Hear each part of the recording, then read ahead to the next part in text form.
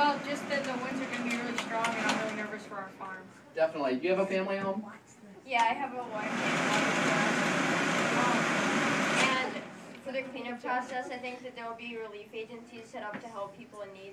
That would be great. Hey guys, good luck to you. I hope everything goes well with the farms, all right? All right?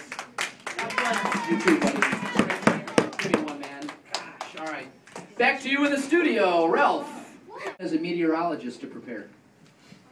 Well, we've been looking, like, researching about it and stuff and seeing what damage it might do. Okay.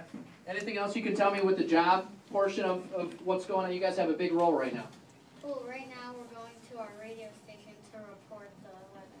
Oh, okay, so that you can get the information out to everybody.